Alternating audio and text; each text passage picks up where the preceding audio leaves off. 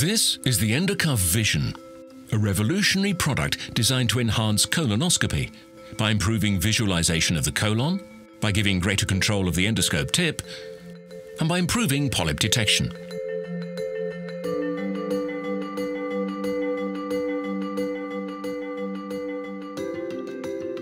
During anal intubation and forward motion, the arms retract into the Endocuff Vision casing to create a smooth, low-friction surface. As the scope is withdrawn, the arms flare out to gently grip the colonic wall. This gentle grip can also allow the physician to pull back and straighten loops. I've been using the Endocuff almost on a daily basis since 2012 on symptomatic patients and therapeutic procedures. In my clinical practice, I have found Endocuff Vision benefits the patient in faster insertion and no increase in sedation. For the endoscopist, the device enhances the optical field of view, augments torque rotation, prevents excess loop formation, and delivers faster sweeping movements of the scope tip in a safe and controlled manner. Significantly, I'm also seeing an improved adenoma detection rate. Since 2012, I've had experience in using the Endocuff in over 2,000 patients. When I used the original Endocuff with the 2 layers of arms, I was sceptical about its benefit.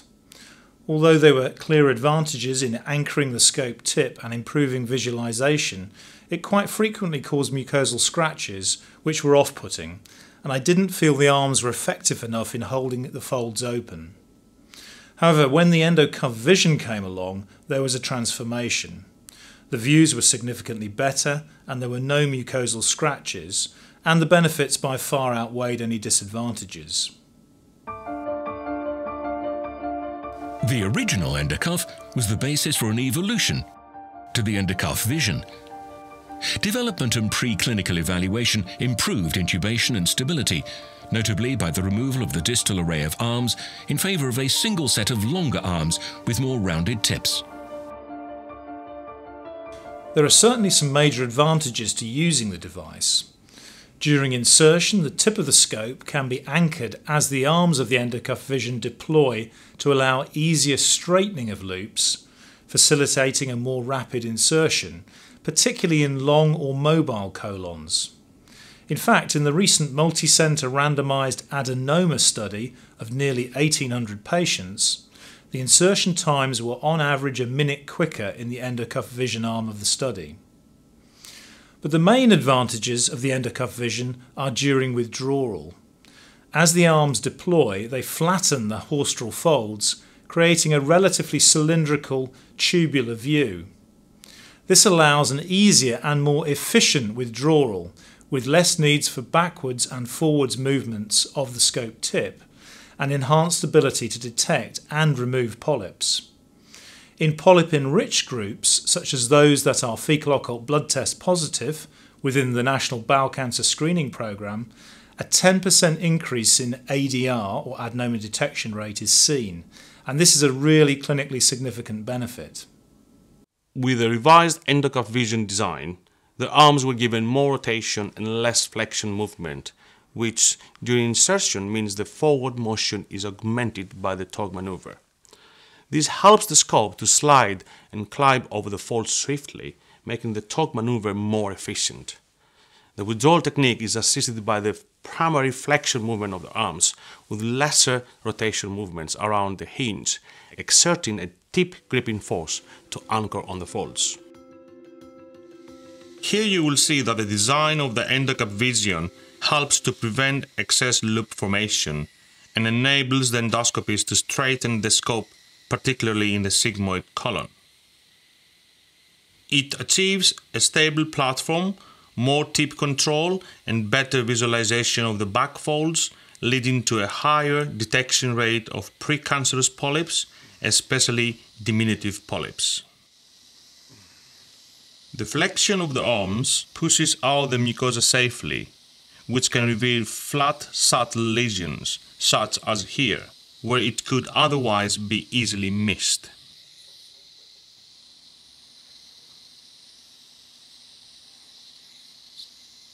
Stability is important when there is luminal narrowing due to surgical adhesions.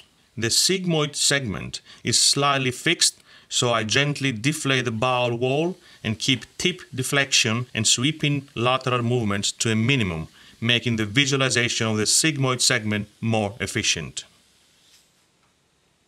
An important consideration is to know when not to use the endocuff vision. If you have a patient with known significant inflammatory bowel disease or any significant inflammatory condition, it should not be used. Also, if the patient is known to have severe diverticular disease or has had major pelvic surgery or radiotherapy with adhesions, it is best to avoid using it. This is because the endocuff vision slightly widens the tip of the scope and may cause more frictional resistance when attempting to pass around a tight or fixed bend. Of course, often during colonoscopy, the anatomy is unknown, but if you encounter a fixed or angulated sigmoid when using the endocuff vision, you should be prepared to pull back and take off the cuff. This occurs in about 4% of patients.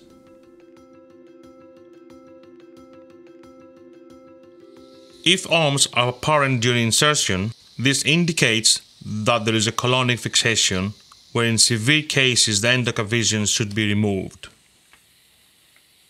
In moderate cases, to deter a failed intubation of a slight angulated diverticular segment in the sigmoid colon, the endoscopist can select a pediatric scope with endocuff vision and consider applying the water immersion technique for extra lubrication. However, in all cases, a suspected inflammation of diverticulum is an absolute contraindication for the use of the endocuff vision.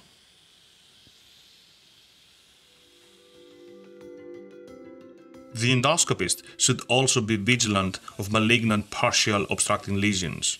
In such cases, it is advisable to remove the endocuff vision and repeat the procedure as normal, so as not to increase the risk of trauma to the tumor nor implantation of cancer cells to other parts of the bowel. Endoscopists new to the endocuff vision always ask about retroflexion and terminal ileal intubation. In my experience, retroflexion is unaffected by the endocuff vision, and you can retroflex easily in the rectum or the cecum. However, terminal ileal intubation is slightly more difficult, as the arms of the endocuff vision can impede the scope tip's deflection into the valve. One question that concerns new users of endocuff vision is, will it fall off? Well, the answer to this is it won't fall off, provided it is placed correctly on the scope tip. To ensure correct placement, I would advise the endoscopist to put the endocuff vision on themselves, making sure it is pushed right to the end of the scope so that when you look at the video monitor, it should not be visible on the screen. It is then on securely and it won't fall off. Another tip for effective use of the endocuff vision is to give antispasmodic at the start of the procedure to reduce haustral tone. This tends to allow for a smoother passage of the endocuff vision, particularly through the sigmoid colon.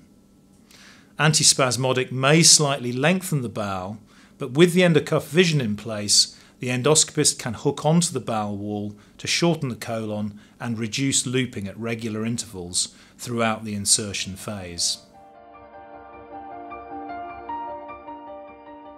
Colonoscopic technology is constantly evolving to achieve safer and more accurate procedures.